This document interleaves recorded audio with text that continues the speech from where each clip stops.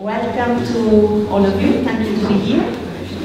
I would like to introduce Farah Nayeri of the New York Times, that she's going to moderate this conference, and I hope you can enjoy, because each time we do a conference, we do a solo show. We have a conference to introduce Italian artists and the deep meaning of what the artists want to say.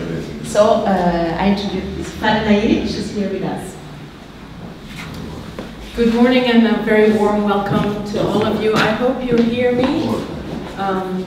Yes, voice carries well. So this exhibition, as you can see all around you, is devoted to Afro Basaldella. He's an artist whose works are very unique, and he was himself very much one of a kind among Italian artists. There was, of course, the matter of his first name. Could you be quiet? Sorry. There was the matter of his first name, Afro, which was given to him by his patriotic Italian parents when Italy colonized territories in Libya.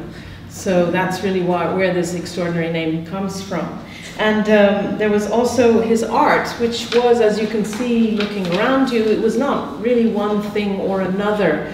I think the art historians and specialists I have near me here will explain better, but it sort of sat somewhere between abstraction and figuration. Yes, they do look abstract, but they're actually some fragments of human figures or evocations of human figures and emotions in them. And so therefore he was kind of very much a genre unto himself. He was so handsome and so elegant that they called him Il Principe, his friends did. And he was kind of princely also in his manner. He lived in great style. I think at one point he rented a castello from a countess, and then there was also the matter of his address in Rome, which was Via Margutta, near the Spanish Steps, which is, of course, as those of us who are Romans or close to Rome know, also the address of Federico Fellini. So the works of Afro Basaldella are today in the collections of America's most important museums. They are in MoMA, they are in the Guggenheim, and they're also in the Metropolitan Museum of Art.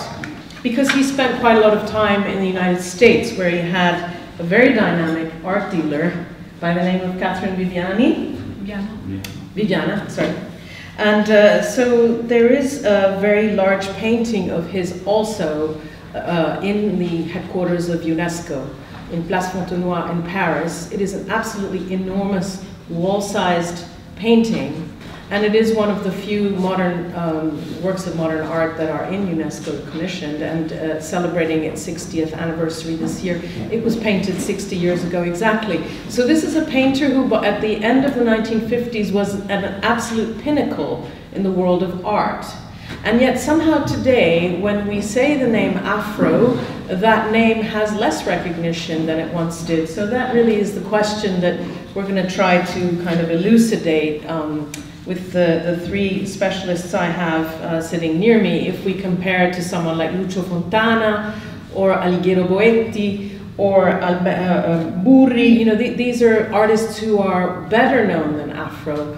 And it's kind of a mystery that someone who was being commissioned by UNESCO to do a huge, huge wall painting, and someone who is in the collections of MoMA and the Met and was collected by some of America's most important collectors, should have kind of achieved a kind of a state of less name, sort of smaller name recognition. So anyway, I turn to my first speaker, Marco Mattioli, director of the Fondazione Archivio Afro in Rome. I wanted this conversation to become somewhat biographical, to have a little, to begin with, a timeline of the life of Afro, with each period sort of described by our speakers, and then we will open it up to discussion. And by the way, I encourage you to get some questions ready. It really needs to be an interactive session for it to work for me. Marco, could you please tell us a little bit about the childhood of Afro, his early years, his adolescence, and yeah, I mean, where did he grow up? So I don't want to be so boring about his biographical note, but it's important, I suppose, to understand the artist, how he started to be successful in life. He born in 1912, and he was in a very simple family.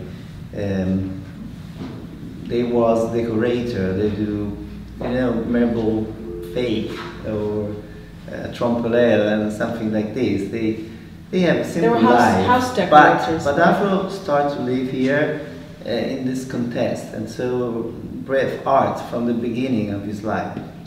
And he really want to be successful, and he started to expose very early. At 16 years old, he had his first show, and then he graduated in Venice, so he began in contact with all the great artists of the area, and Sottopolo, Veronese, where he braved art from the beginning. And when he had occasion, he go with a foundation called Marangoni, helped him to go to Rome, to know there was a Scuola via Cavour at the time, where there is Maffei, Antonietta Raphael. And he started like a figurative artist, an academic artist. After this, he began to have some recognition. He started very early to be exposed at Milione in Milan. Milione was a very famous gallery for all the work he had dissipated. And after he came back to Rome, he understood Rome was the place to be, I suppose, and entering contact with Corrado Calli, a Jewish artist, and this gallery is called La Gometa, promoted by a noted figure is called Pecci Blunt, Mimi Pecci Blunt. And from this kind of date, he started to be exposed at Quadriennale di Roma. Quadriennale di Roma was another great, important show place to be, and in 1936 he participated to Biennale di Venice. A lot of So success. can you talk a little bit about him? Can you describe him beyond, you know, the kind of, you know, stages of his life? You know, what kind of a young man was he? Was he extremely gifted in school? Was his talent noticed? He is very talented at the time, and he looked at art like a really work. So he started in the morning to work and to paint, and in the evening. In the mean, he had to earn money in some way. So he take commission for mural frescoes or something like this, and especially in the 38, he started to have private commission. The gallery, the municipal gallery of Udine, it's the whole house of a private commitment who do, where Afro did decoration inside. So he kind of did some decorating himself to start with, or at least intervened inside interiors before becoming a painter on canvas. Right? Absolutely. Yeah. He, especially in the Rodi, the Greek island, in the 38 was part of the Italian government because there were Italy-Turkey wars. Yeah. And he will be encouraged to do some frescoes. If you go to the casino already now, you can find in the restaurant side this big fresco of Afro, and it's on the island of Rhodes. Yeah, absolutely. Oh, nice. So yeah. And then he came back to Milan. In Milan, with Barbara, we were talking yesterday, he earned money making portraits of private collector, and he earned a lot of money. And so friends told, joking with him, he said, you have a butler and a house with white gloves. So he's a little bit successful. He believed a lot in himself. Yeah, I mean, he became successful, as we were discussing yesterday, quite early on, because he was very good at pinpointing people who might help him in his career, and he was also an elegant man, so I guess it helped, you know, give him success quite early on, and I suppose he started making money early on. And then when we reach the period of, I suppose the war years, the immediate post-war years, he started experimenting with Cubism, and I wanted you, Barbara Drudi, to explain this to us. Barbara is a professor at the Accademia di Belle Art of Florence, and she knows a great deal about this man. So tell us a little bit about why he suddenly started doing Cubism, when Cubism had been done decades earlier by Picasso and Braque in Paris. Yes, Afro, we have to think about the Italian situation after the war. Afro went back to Venice during the war. He was wounded in Albania. He fought in Albania, and then he was wounded, and then he went back to Venice. And in Venice, he got married. He married a very nice woman who supported him. And at the end of the war, she was a scholar. No? She was a scholar, and she could speak English. That was a rare thing for those years, because nobody in Italy was speaking English. Everybody was speaking French. French culture was the reference point for Italian intellectuals. So the fact that Maria was the name of his wife, could speak English was a point of really rare and very important for Afro, because when they came back to Rome after the war, where Afro had maintained his studio in Via Malputta 94, Afro wanted to become an avant-garde painter. He didn't want to stay tied to this traditional painting, the painting that has been inspired by Titian, Tintoretto, and all the Venetian painting during the years of his formation and the years of school. So he wanted to look around him, look outside Italy, and you know, in Rome, the years after the war, there was this atmosphere very vibrant, and everybody wanted to reconstruct the world. Italy has been destroyed by the war, so everybody was now had a new fever. They wanted to build another country, a country that had to be modern, that had to look outside Italy, because after 20 years of the regime, they have been close to the international culture. Yes, and they were close to something like Cubism and Picasso and all that. It kind of like really passed Italy by, which is why Italian all artists... the avant-gardes, you know, not just Cubism, but also Surrealism. The only avant-garde we had in Italy was the Futurism, but it was really cut off because they had been connected to the fascism. So after the war, nobody, the artists in particular, could say that they are inspired by Futurism, because you know the second phase of Futurism was really connected to fascism with Marinetti. Yes, so they had to look at something, at a painting outside Italy that was in a way accepted in the new art scene that was flourishing in those years. I mean, after the war, 1945, 1950, when all the cultural affairs, if I can say that, has been in the hands of the Communist Party. You know, we had, I don't want to be, I don't want to go out on the path, but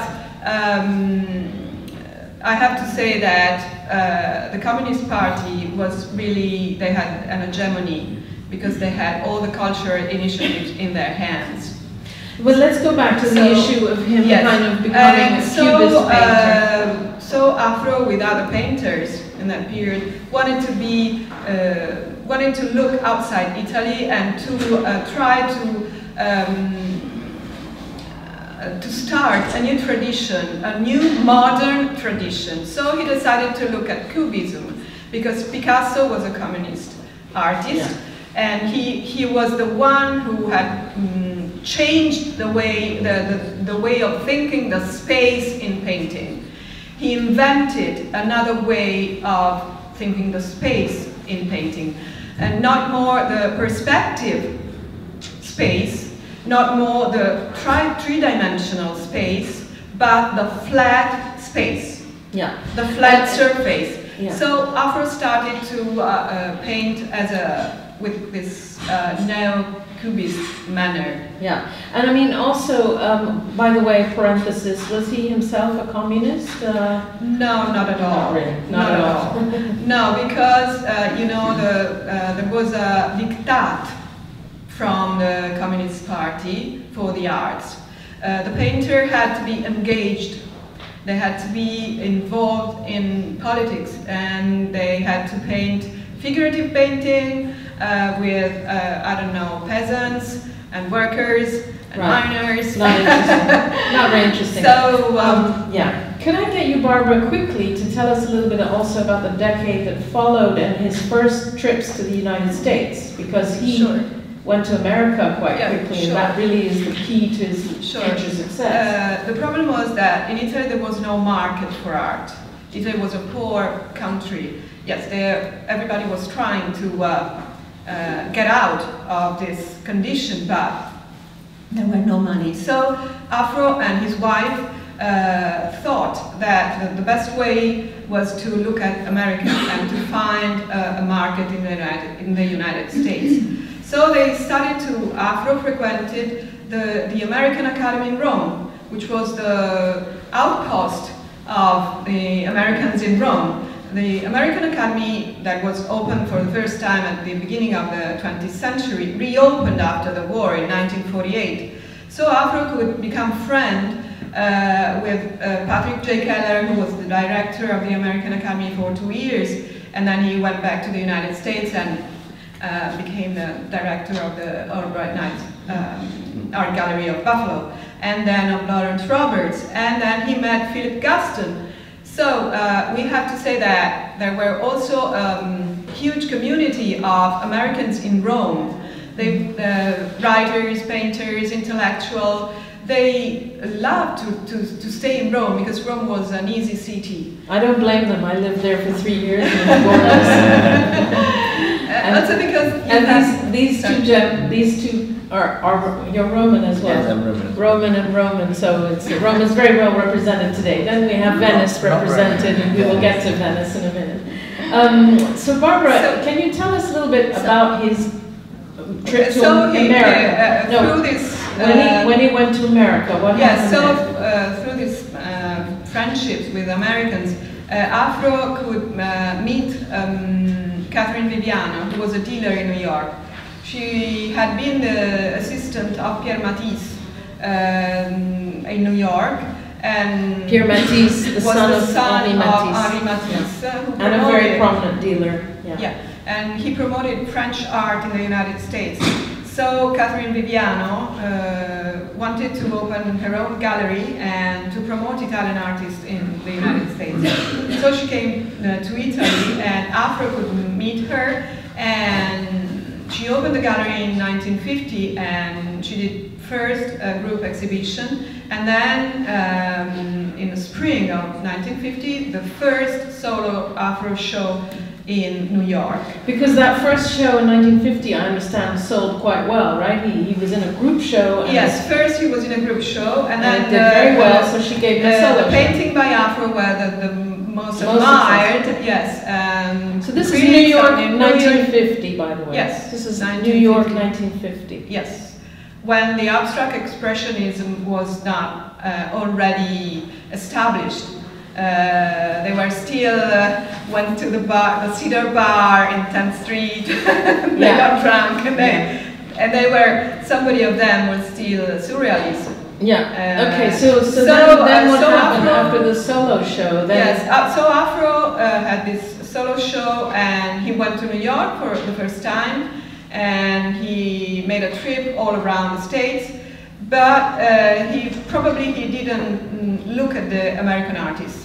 He went to visit directors of museums and collectors, because Catherine Viviano wanted to bring the European and the Italian culture in New York. She didn't want that Afro starts copying American art. That's it. And so from 1950 on, Afro had solo exhibitions every 2 years in New York for 20 years, between 1950 and 1970. And he had a special relation with Catherine Bibbiano. And she had an exclusive relation with Afro. Afro couldn't sell any painting in the United States without the permission of Catherine, because she wanted to maintain a high level of collectors, and she could sell a painting to the MoMA, a painting to the Guggenheim Museum, a painting to different museums and to great collectors as the Barnes. I would like now to ask something of Philip Rylands, art historian and emeritus director of the Peggy Guggenheim Collection in Venice, which he ran for many, many years, and I'm sure all of you have visited. Can I ask the audience to be silent, because the acoustics are such that we can hear you. The question that I wanted to put to you, Philip, and I can hear, excuse me, can you keep your voice down? Sorry. The question that I wanted to put to you, Philip, is Barbara was just alluding to the fact that Afro was in America, but he wasn't really sort of absorbing American art. Can I get you to talk about that? Because when we had a chat yesterday, you said, well, actually, his art was not very American. Can I get you to sort of expound on that? I can draw attention to the subtitle of this exhibition, which is called The Makings of an Abstract Expressionist. Yeah. It doesn't say the makings of an American abstract expressionist. I think you have to allow the fact that America doesn't have the exclusive on the term abstract expressionist. Remember, it goes back to 1917 and was a reference to Kandinsky, I think. Afro's art can be explained exclusively within the tradition of the European avant-garde, at least until the late 1950s. It's all there. It begins with Matisse and Derain, and Barbara has referred to the vogue for Cubism. It was actually called Neo-Cubism in the late 1940s in Rome. It all comes out of that. And there were handles like this were circulating. And in fact, Mirko, his brother, very talented sculptor brother, used to talk about abstract surrealism, which is sort of the way to capture even American art in the late 1940s, early 50s. Remember, the term abstract expressionism didn't become applied to the New York School until 1952. And I think the fact is that we have to imagine a kind of sense of superiority on the part of the European Afro with respect to what was going on in New York. If I could digress for a second and to look at the paintings actually hanging around you, yes. There's a very intriguing development. This talk about Neo-Cubism is evident in the last picture on the side wall down there. It's called Spirito Guida. It's going to be hard for you to look at it now, but nonetheless there it is, representative of that late moment in the late 1940s, but I think inspired by his brother Mirko, who also switched to a Cubist style, as did many other artists in the period.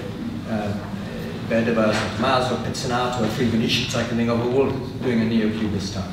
And uses that to modernize his work, to reject what he'd been doing all through the 30s, which was a kind of murky, expressionist style based on the Scuola di Cavour, which Marco mentioned, the Scuola Romana, which merges with the Scuola di Cavour, the tonalists, and so on, various things which were going on, which were all about personal expression through rather murky still lifes and landscapes and cityscapes.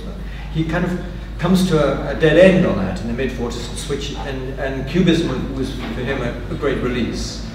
In the late 40s, and indeed in the first show in 1950, and so I should mention that that neo-Cubist style was very specifically what you would have found in MoMA's great 1949 exhibition called 20th Century Italian Art. I mean, as a signal of a rather rapid acceptance of his work in the United States. He was included in the 20th Century Survey of Italian Art that Alfred Barr, who was there was another the career? Sobi. And that's right, James Hall Sobi. They toured Italy, they found Afro, and they included him in that show.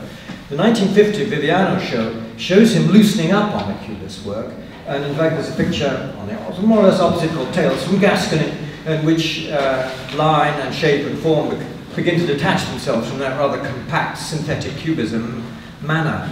I should also mention that there was an Italian bit going on here with an evocation of Giorgio de Chirico in the content and the sort of vertical format of some of those neo-cubist works. So through the early 50s, the work is beginning to loosen up, and you come to a magnificent work like this red one here of, I think, 1955, The Boy with Turkey, which is actually probably, I don't know, I would say a masterpiece from his greatest moment, greatest period. The mid-1950s is when I think Afro really triumphs as a superbly creative, original and accomplished artist. And a painting with the same title as the one in MoMA. There are two versions, exactly. MoMA has a version, they're both reddish like this, or hot red. And what it represents is what I've described in the catalogue as a memory of farmyard slaughter. Probably an anguished memory of little Afro. Because it's called Boy with Turkey. Turkey, strangling a turkey because they wanted to have it for dinner or something. I mean, there's a conflict going on there. You can see quite clearly the forms of the turkey on the right-hand side. Yeah, the boy is strangling the turkey, by the way. The boy is strangling the turkey. It's very distressing. Right. And that may be the hot red, because he's actually blushing. I mean, actually, you know, somewhat passionate with the anguish of the moment. Blood. Blood. I didn't think of that. And here we have a man who's remembering things and treating them in an abstract, a quasi-abstract manner, not fully abstract. So in 1952, when for almost the only occasion he joins a group, he is one of the 8 painters of a group, understandably called the Group of the 8, the Gruppo degli Otto, were 8 artists who showed together at the Venice Biennale with critical support from a certain Leonello Venturi, and he was very anxious to figure out that this wasn't pure abstraction, nor was it pure figuration.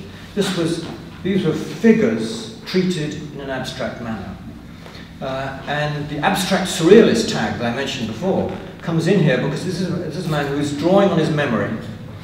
I don't say subconscious or unconscious because I don't really believe in those things in this context.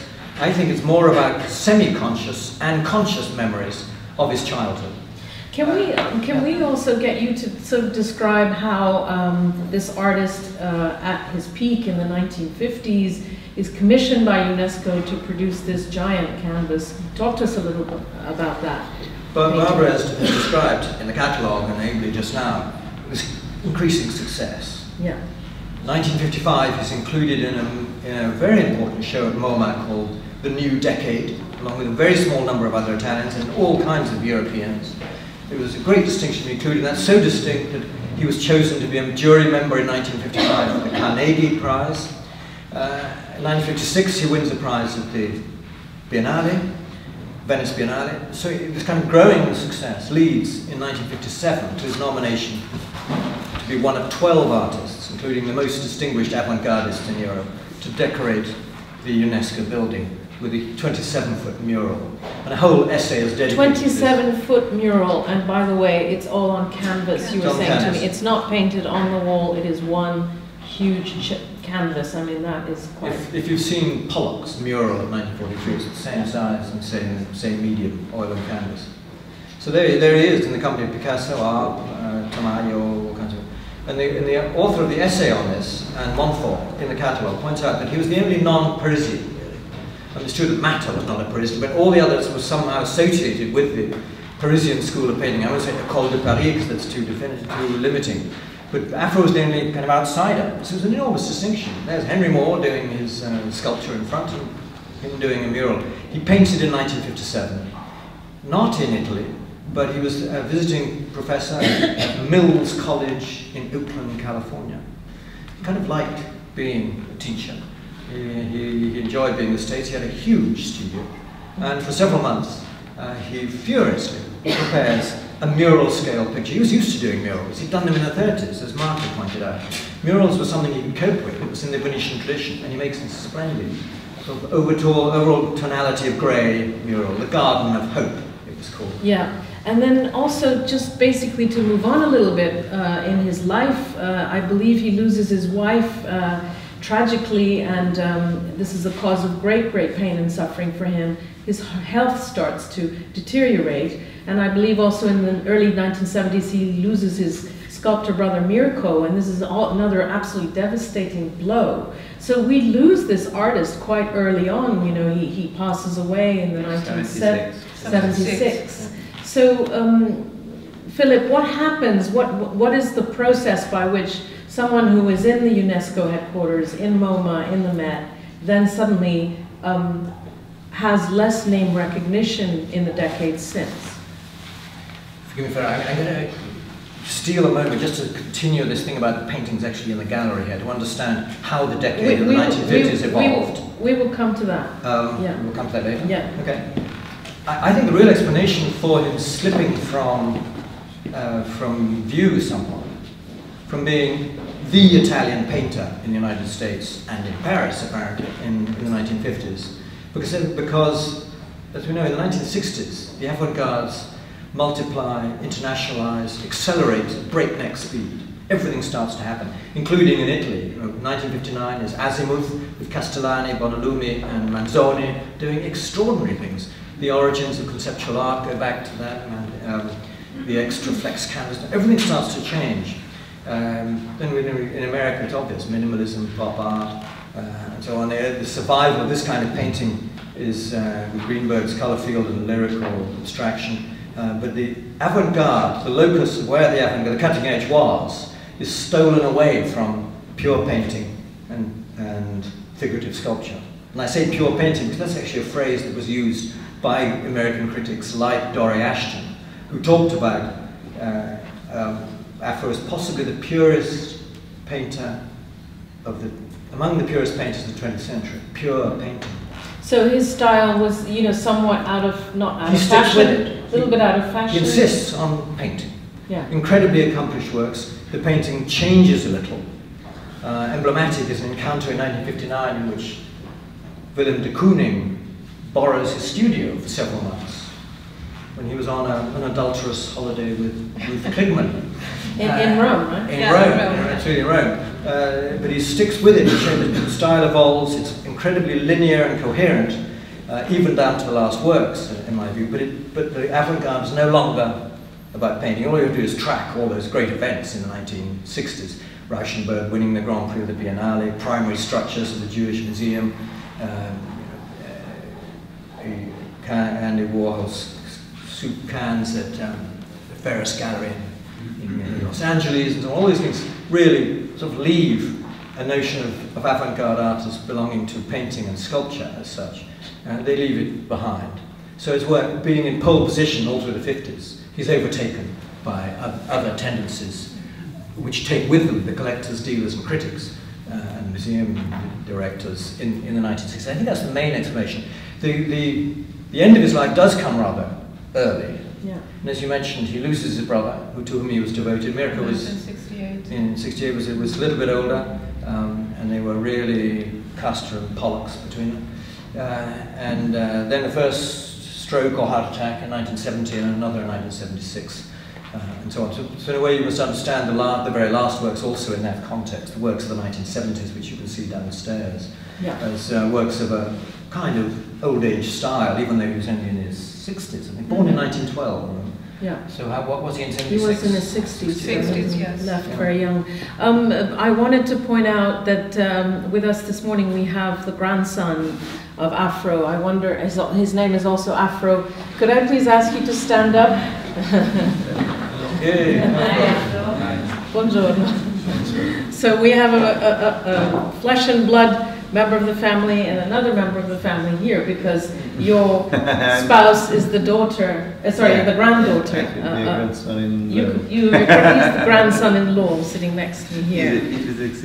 Yes, it's very nice to have family members among us this morning.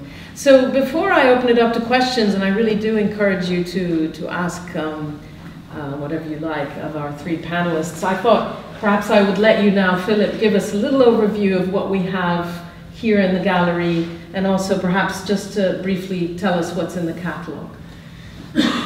at my shoulders and straight in front of you is a fantastic, a masterpiece called Portrait Cortese.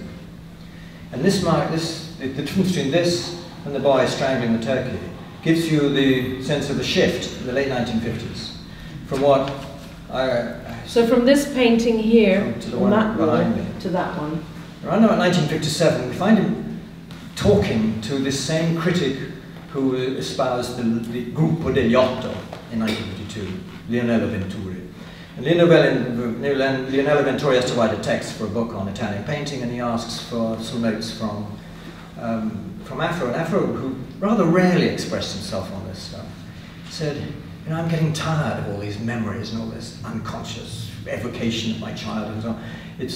I want now paintings to begin to speak for themselves. He wanted to kind of hand over from his own, the projection of his own person, expressionism, to the self-reflexivity, sorry about the ugly word, but somehow that helps you capture the idea of the work of art as autonomous, as the brushstrokes and the colours and the shapes all beginning to emerge from the work of art autonomously as he worked on them. So by subtracting the subjective element, he gave the objectivity back to the paintings. And this is much closer at this point to American abstract expressionism.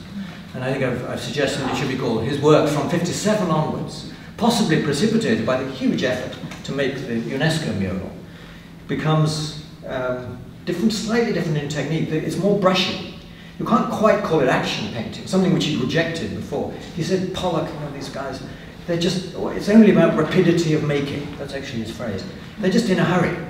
Whereas you should think about art. And a work like The Boy with the Turkey is much more meditative. It's slow art. Whereas this gets a bit quicker.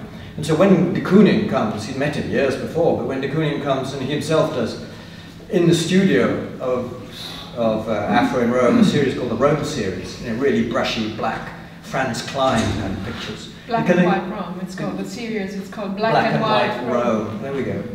That must have been a confirmation of this tendency not to sort of start hurling the paint around, but to give much more, to make the brushstroke much more vivid. So when you see streaks in these paintings, they're not the cogitated lines of the early works, they're genuinely traces of the movement of the brush. It's and can I get you difference. Briefly also to just tell us what we will see downstairs when we head down? So you said they were the later works. More of these, and then at a certain point, to be pedantic almost, in about 1967-68, he reverts to his style of very careful, rather misty memories in his pictures, at least to that manner. And then after that come much more compact images, which I consider an evolution still.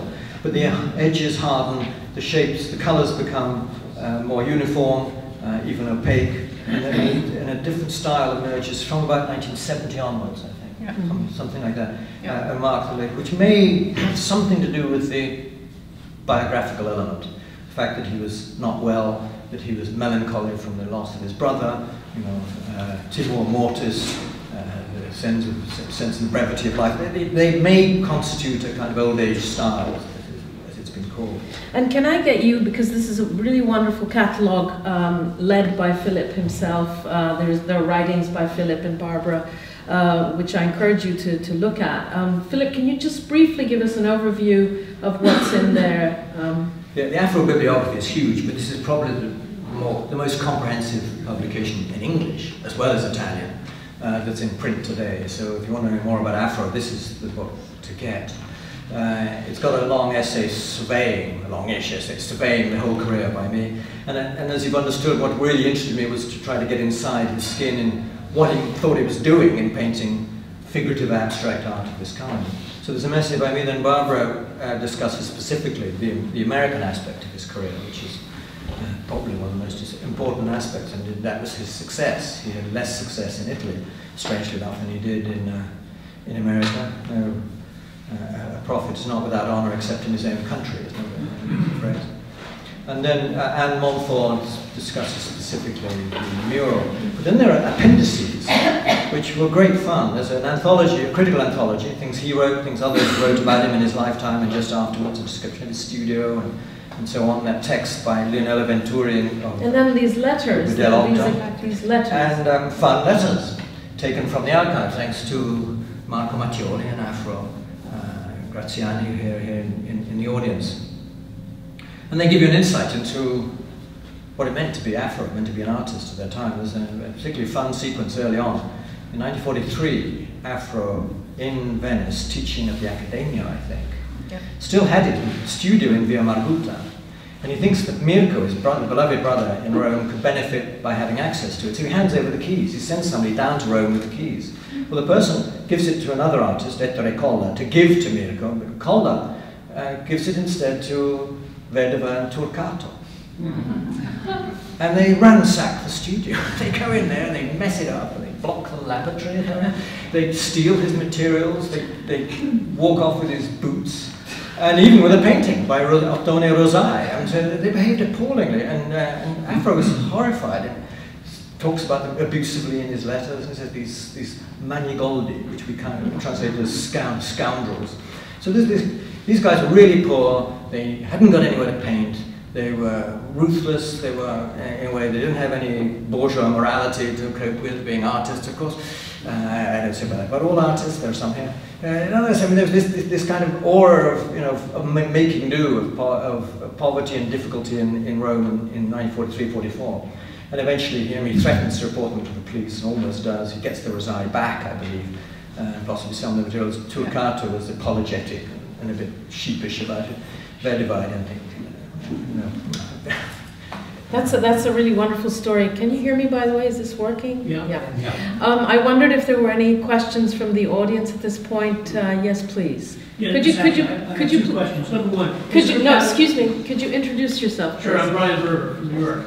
From New York? Yes. Are you an art gallerist, a dealer, a curator? Where do you work? We own an Afro. You own an Afro. Okay, great. A collector. Great. Two questions. Number one, you alluded to the fact that in the 1960s, his popularity waned in America. I just wondered, what was the reaction of Catherine Viviano at that point? Did she go out and try to aggressively re-promote him? Barbara, do you want to take that question? And the second one, just question, the second one on the floor is there a catalog raisonné, or is there going to be one? Or?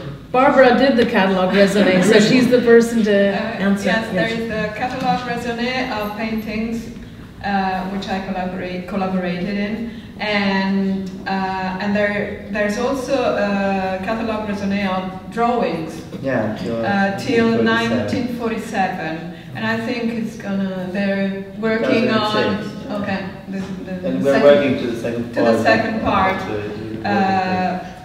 So there is, as you can imagine, it's not really complete. I mean,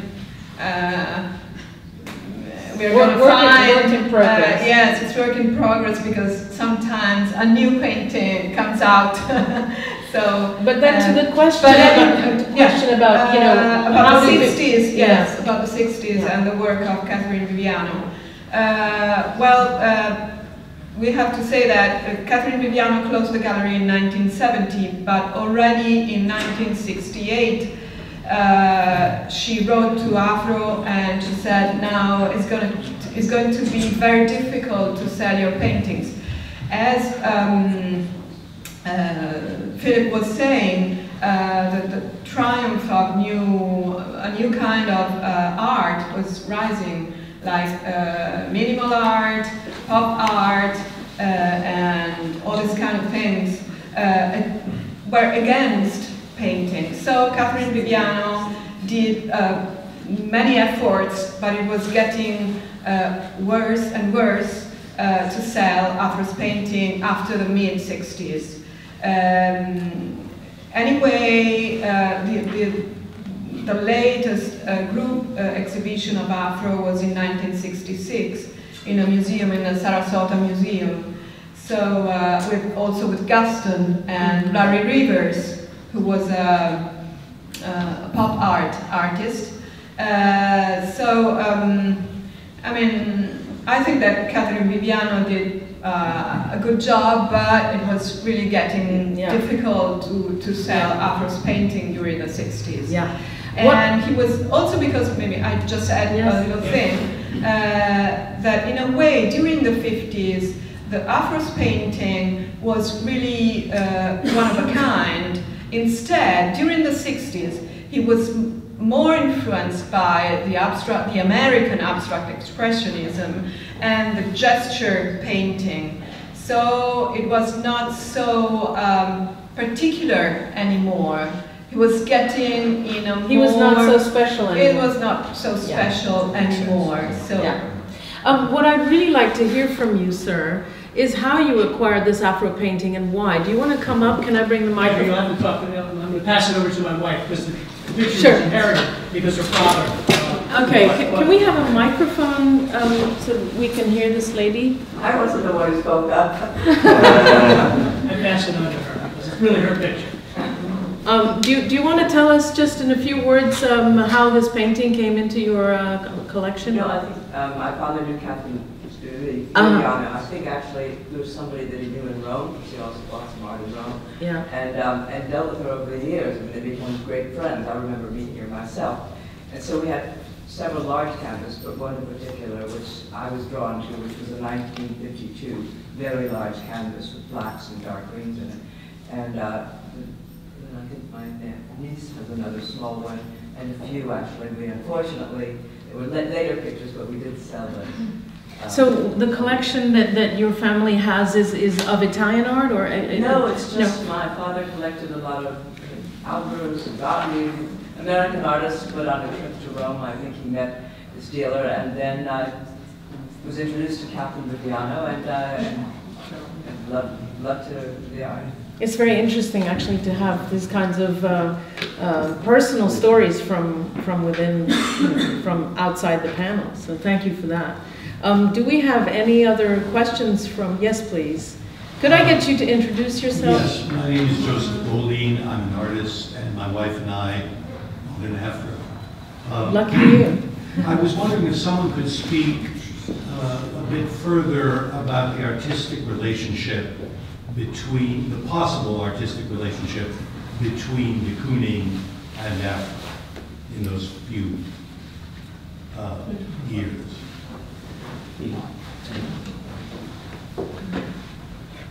I think there's more friendship. I think when de Kooning comes to Rome, he's really happy to be celebrated and welcomed and happy to have the use of the studio. And I think affinity more than influence is the right word to use about them. There's no doubt that Afro's paintings in the late 50s begin to look more de Kooning-ish. But they never go that far. It's never all about action. It's the brushstroke may seem vivid and present, but it's been thought about before it's been applied. Philip, is an example of that the one behind you? I believe it is. Portese is the title. And so I think by that time Afro was well beyond influence as such. I think what determined his shift in 1957 towards more abstract expressionist painting in the American manner was really a sense of his own need to change, to drop the heavy load of subjectivity that went into all the previous paintings, memories and so on. All those pictures down the wall on your right are called Encounter. We don't know who the encounter was between, but it was a meeting between presumably at least two people, which must have stuck in his memory. A rendezvous at night at a bar. I don't know what meeting is going on, but it's about something subjective, and that vanishes in the late 1950s. But I'm not aware that there was strong influence as such. Nevertheless, 1957 is the year when New American Painting comes to Rome. The traveling international show from MoMA, which presents on a magnificent scale all the great artists of that generation. So a powerful impression of American art comes in the late 1950s and coincides. So in a way, it's an ineffable problem. As it always is, you know better than I, how artists get influenced by things.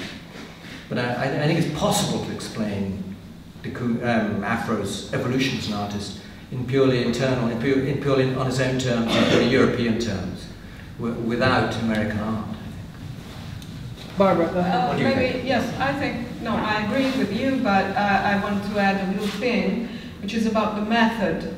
Probably when Afro met de Kooning, when de Kooning came to his studio in Rome, Afro could look at the method of painting, the making of painting of de Kooning, which was much more direct. You know, for these paintings that you see here, Afro proceeded starting from a little, like a doodle, and then he had colors, and then he arrived to like a cartone for a fresco, like that one. Like the charcoal on the far end of the wall. At the same size of the final painting. So it was yes, old master's procedure. Instead, you know that de Kooning, especially when he was in Rome, when he did this series of black and white Rome, he used to paint directly. The series actually is a collage series. They are not painting on canvas but on paper, and they are collage and they are cut. The shapes are cut and faced on the surface. And after 1955, 1960, also Afro started to paint in this way. He abandoned the old master procedure and started to paint directly without doing a preparation drawing. So that I think that the friendship and the relation with de Kooning provoke this changing in his method.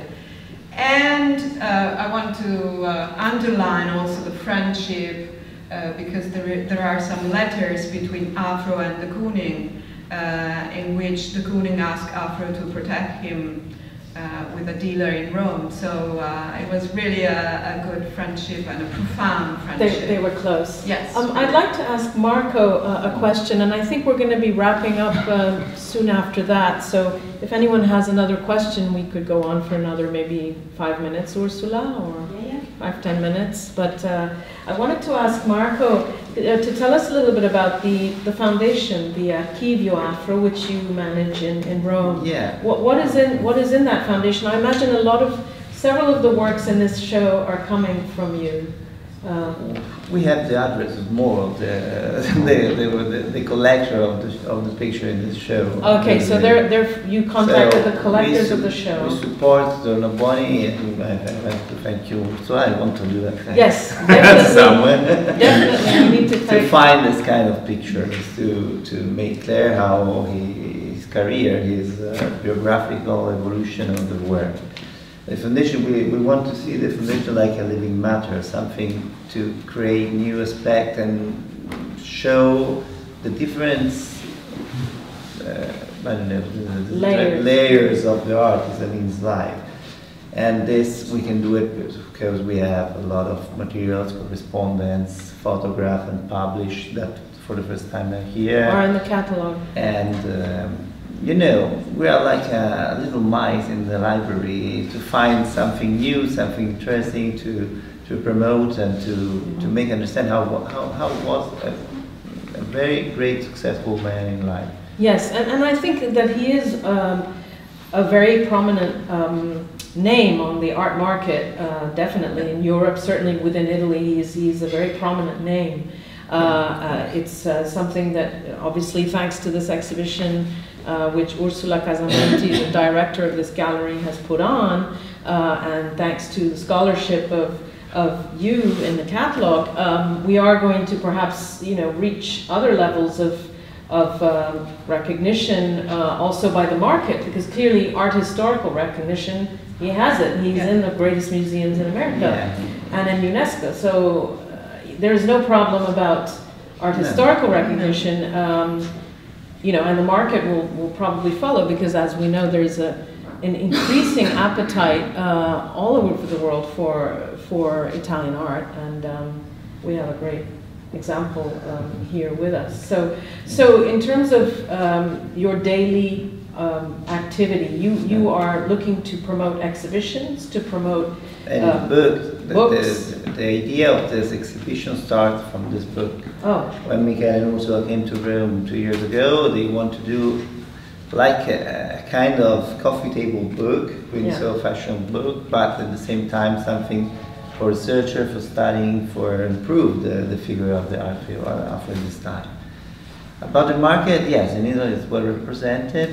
We're happy, quite happy. Not enough, but we're happy. I think so. There is some kind of can go on, can grow up very quickly. Yes, we also have in the room is Michele Casamonti, who is standing in the back, who is the brother of Ursula and the director of Tornabuoni Paris.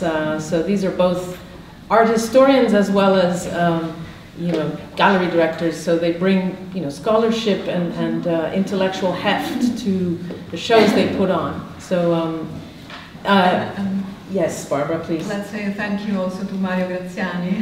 Absolutely, yes. The president of the foundation. Mario Graziani is the father of Afro. Inventor of the Archivio Afro and Fondazione Afro. Well, we have to explain who that is. Mario is the son of Afro and the father of the younger Afro who is with us here. So yes, he played a great big role. No, because just a little saying that after the death of Afro, the market in Italy was going down.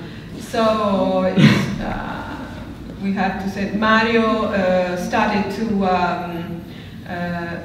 buy again many paintings, and he invented the archive, Afro's archive, and he was,